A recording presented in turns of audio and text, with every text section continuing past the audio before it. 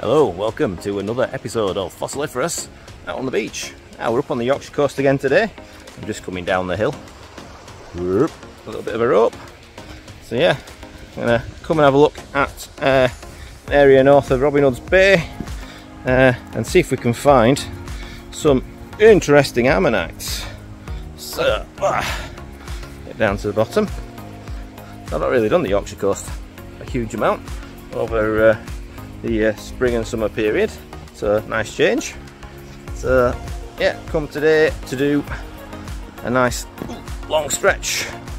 Let's see if we can find some interesting ammonites. Hopefully, it is summer, so yeah, fossiling's not always as good, but we'll see what we can find. Found a bit yesterday, which was a nice surprise. We've had a bit of weather at the start of the week, which is always good. So let's see if we can find some good fossils. 6 AM and I'm already sweating. It's going to be a toasty day today. So, but the sea is really flat calm, so not a big tide. We'll see what there is. You never tell. There's a good chance today to pick up something a little bit older than the usual Pliensbachian fare. So I'm going to go into the Pliensbachian section, which is a good section here. This location. So we're looking for Rhinoceros and Amalpheus, with some rarer stuff, but we'll see when we get to that section if there's anything showing. With a friend today, we're coming down there.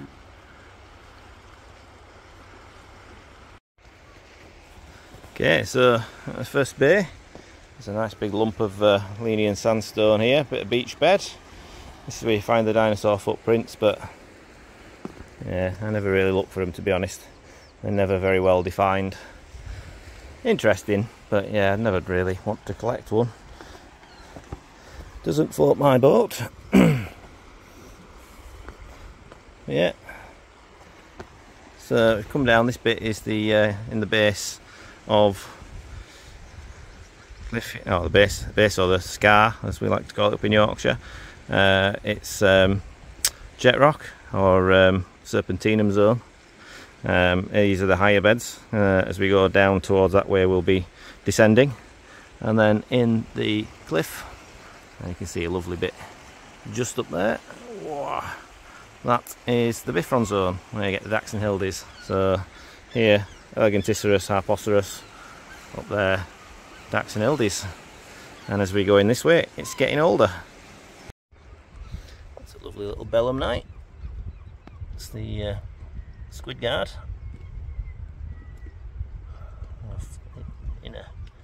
In a bit of a squid. Quite nicely preserved, that. Finding a few little bits. Saw this bit of an Hilde. It's popped quite nicely. Not too bad, should tidy up okay. The other side would probably pop off as well. Cool. Right, just tapped a bit off this rock, and that is the keel of a Pseudoleoceros. So that'll all be in there. Should be quite nice, that, hopefully. Like a little pseudo. Right, so spot the DAC time. Do do do do do do do do do do do do do do do do. Wee. Aha. Dacky. Come on, focus. There we go.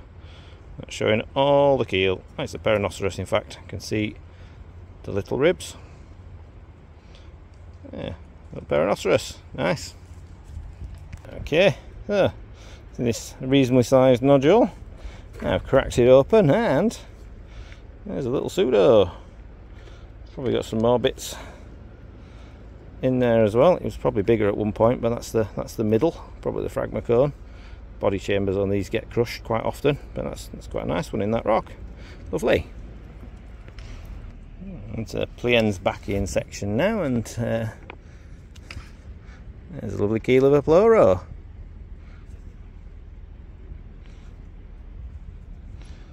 Yeah. Pleuroceros ammonite in there. I should split it or not, I don't know.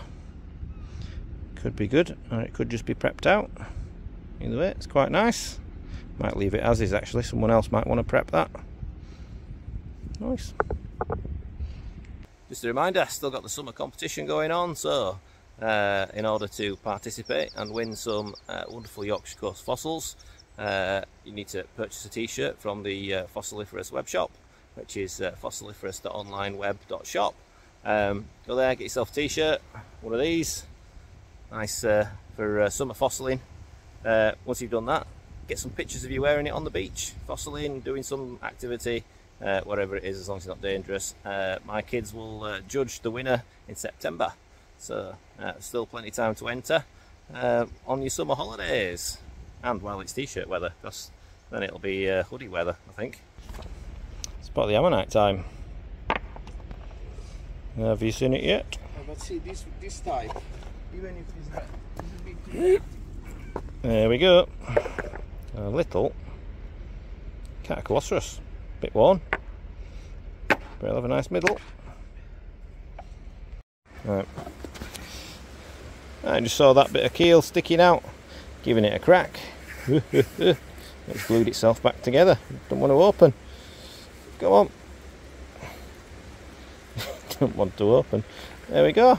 And a Malpheus Stokesy. A little bit worn, but yeah, nice to see. I think I've been unlucky with this one. I found this nice shelly block, and it's got an Malpheus in it, but unfortunately all this side has worn away. You could have a nice middle, so it might be worth taking to actually make a smaller one. Just depends how much has gone on this side. We'll see. But yeah, Malpheus ammonite. So this one wasn't the best preservation, unfortunately, but there was another one on the other side, so I've got that out. Again, it's not quite all there, but it's okay. But that's a beauty. Nice little one with a bivalve. So a few for the bag. It's just breaking open some of this shelly stuff from down there. A little Amoroceras. Fortunately, there is a little crack on the mouth border, but hopefully it'll stay in place till I get it home. Get some glue on it. Nice little find. Oh, that looks a tasty nodule. What could be in here? Oh, nice Androgynoceros.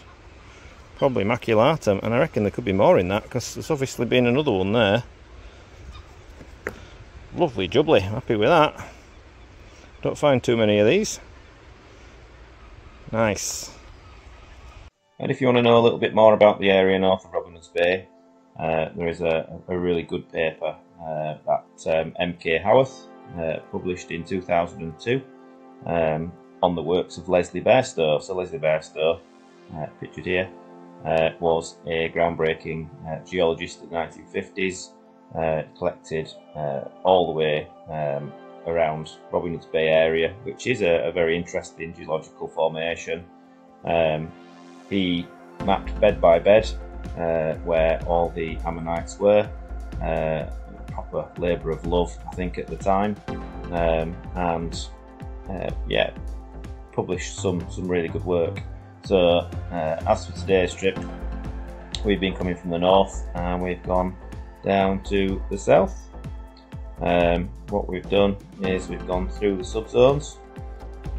So we started actually beyond here in the Bifrons area, and then through the Jet Rock Serpentinum zone, and then through to the Tenucatatum zone, all of the Twartian stage or age. We've then gone into the Pliensbachian, starting slightly above where this table shows here. So we started in the Spinatum zone, which is where we find the Pleuroceras ammonites. We've then hit the Margaritatus zone and had a Stokesy ammonite there, which was nice to see. We often find those, and a couple of Margaritatus ammonites as well. And then we've gone as far as the Maculatum subzone in the Davoy zone. So that was that Androgynoceros that we found at the end. All the other subzones are further south, before it starts going back up the Lias again, around Winehaven. They all exist somewhere in there, but again, Robin Hood's Bay is a very difficult location. Trying to find these ammonites, it's quite the labour of love. and lots of trips finding very little, so it's always nice to find something in this area because it's usually quite rare. But yeah, check out the works of Leslie Bairstow by MK Howarth. It's a really good paper if you want to have more information. Alright, so just about Robin Hood's Bay. It's very hot, very sweaty. I found a few little bits, which is quite nice. I'm looking forward to getting that Pliensbachian maculatum prepped. That'll be pretty good. And a few other little bits and pieces. So yeah, not a bad day for summer. Certainly very good. So just got to get up the cliff over there. Not too far away now.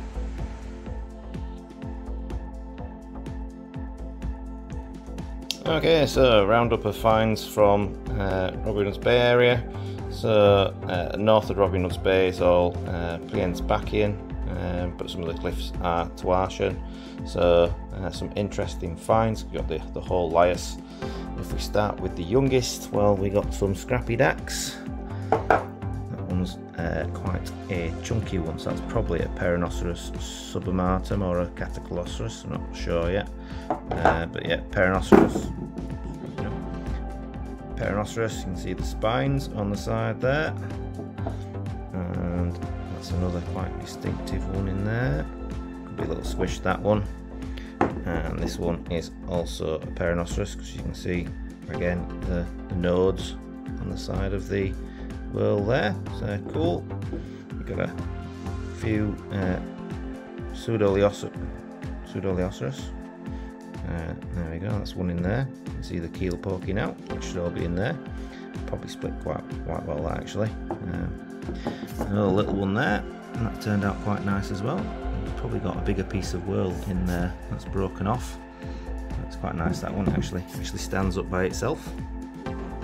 And then, oh, we had a little hildy as well, didn't we? A little bit worn, but lovely negative. Yeah, most of the whorls there.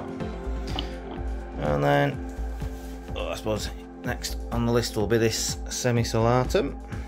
So this is a grey shales nodule, Dactylioceras, but it's a tenuicastatum, so it's about a couple of million years older than the material here. And didn't get any jet rock stuff, unfortunately, but we did then get some Pliensbachian material. So probably the next oldest is this Pleuroceras block. It's got a nice medium-sized probably Pleuroceras in there. It's not huge, but that'll be nicely preserved, I'm pretty sure. There is other stuff in this block as well. I think just in the middle there could be another ammonite imprint. I'm sure I'd seen another one as well. Yeah, I think there could be some more in this block, but you never know until it's prepped. I've got quite a few Pleuroceras, so I think this one will probably be up for trade or sale for anybody who likes to prep their own material. Then we got a little Amoraceras.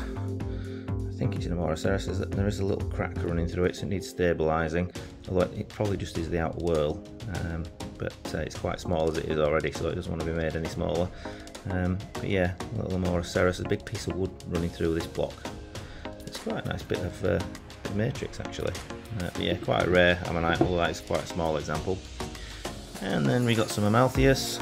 So this was in the same block as this one. Cracked it open because the Amaltheus looked really worn, and it is quite worn to be fair, but it will hopefully have a middle, that one. So yeah, it's still quite a rare ammonite, so I thought it was worth taking. I don't see Amaltheus that often. It has got a middle, could make a nice small one out of it. And that is probably a baby Amaltheus of some sort, probably a Margaritatus, which would be quite nice with that bivalve. Again, I've got quite a few of these, so I may trade this or may not. It's quite a nice one actually. I don't know, to decide if there's space for it in my collection. And then the one that I will definitely be keeping is this Androgynnoceros block, probably maculatum. You can see there is an imprint there where there's been another one. I couldn't find the other half of the block, unfortunately. But there's the androg in this side, and there could be more in, because when you look at the size of the block, that androg's going to be about here. So there could easily be more in there, so definitely worth having that prepped out. yeah, quite an interesting trip. Not loads of finds, but what finds I did get, very interesting. So yeah, quite enjoyable.